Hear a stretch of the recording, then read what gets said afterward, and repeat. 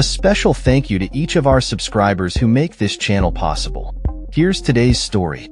In a nostalgic tribute to one of cinema's most iconic films, Samuel L.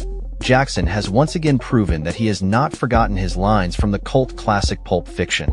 As the film celebrates its 30th anniversary, Jackson took to social media to share a heartfelt video of himself reciting the famous Ezekiel 25 verse 17 Bible verse, a moment that has become synonymous with his character, Jules Winfield.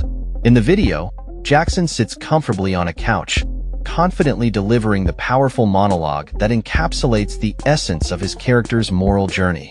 The path of the righteous man is beset on all sides by the iniquities of the selfish and the tyranny of evil men. Blessed is he who, in the name of charity and goodwill, shepherds the weak through the valley of darkness, for he is truly his brother's keeper and the finder of lost children. And I will strike down upon thee with great vengeance and furious anger those who attempt to poison and destroy my brothers. And you will know my name is the Lord when I lay my vengeance upon thee, he recites, his voice resonating with conviction. In his Instagram post, he cheekily proclaimed, "You know I still got it," while extending warm wishes for the film's milestone anniversary. Pulp Fiction, directed by Quentin Tarantino, made its debut on October 14, 1994, after captivating audiences at the Cannes Film Festival, where it won the prestigious Palme d'Or. The film features a star-studded cast, including John Travolta, Bruce Willis, Tim Roth, Ving Rhames, Uma Thurman, and of course, Jackson. It is widely regarded as one of the greatest films of all time, with Rolling Stone's Peter Travers describing it as ferocious fun without a trace of caution, complacency, or political correctness to inhibit its 154 deliciously lurid minutes. Jackson's portrayal of Jules, a philosophical hitman, remains one of his most celebrated roles.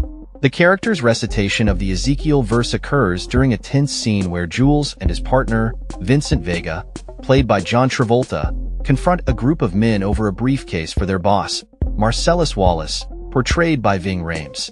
The scene escalates into chaos, leaving an indelible mark on the film's legacy. Currently, Jackson is set to star in The Piano Lesson, a film adaptation of August Wilson's acclaimed stage play. Directed by Malcolm Washington, the film is scheduled for release on November 8th and features an impressive cast, including Denzel Washington, Danielle Deadwyler, and Erykah Badu. As the celebration of Pulp Fiction's 30th anniversary unfolds, fans and critics alike are reminded of the film's impact on cinema and culture. Jackson's recent recitation has reignited discussions about the film's themes of morality, vengeance, and redemption, showcasing the enduring relevance of Tarantino's work. The actor's ability to deliver the iconic lines with the same intensity as 3 decades ago has left fans in awe, with many taking to social media to express their admiration. One fan remarked, "One of the most hair-raising scenes of all time," while another shared, "You had me in the 5th grade going to school reciting this line to my classmates." Jackson's performance in Pulp Fiction continues to resonate with audiences, solidifying his status as a cinematic legend. In a world where films come and go, Pulp Fiction remains a cultural touchstone, a testament to the power of storytelling and unforgettable characters.